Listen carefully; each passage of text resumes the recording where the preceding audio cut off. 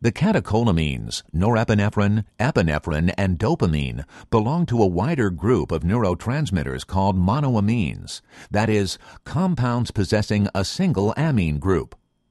All of the catecholamine transmitters are synthesized from the amino acid tyrosine in a succession of metabolic steps, each controlled by a different enzyme.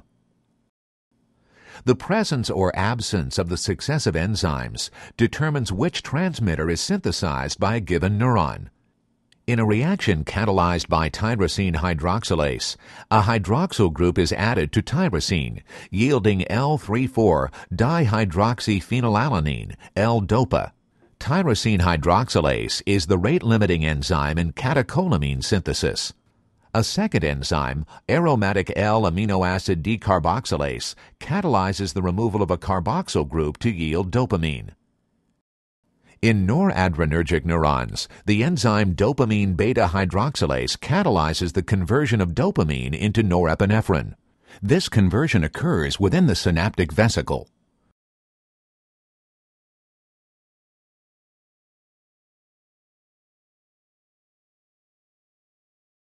Neurons in the brain that release norepinephrine, abbreviated NE, are located throughout the brainstem, most notably in the locus coeruleus. Because norepinephrine is also known as noradrenaline, norepinephrine-producing cells are said to be noradrenergic. The output of the noradrenergic locus coeruleus cells extends broadly throughout the cerebrum, including the cerebral cortex and the thalamic nuclei.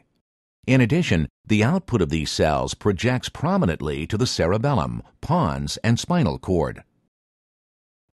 Because of this wide distribution of projection paths, noradrenergic cells of the locus coeruleus are believed to modulate many behavioral and physiological processes, including mood, overall arousal, attention, and sexual behavior.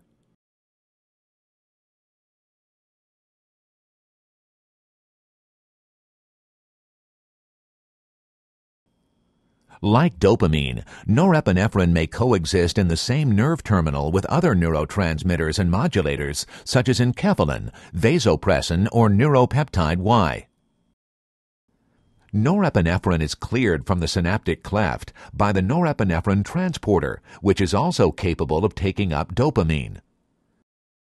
The CNS contains 4 subtypes of norepinephrine receptors: alpha-1, alpha-2, beta-1, and beta-2 adrenergic receptors, all of which are metabotropic receptors.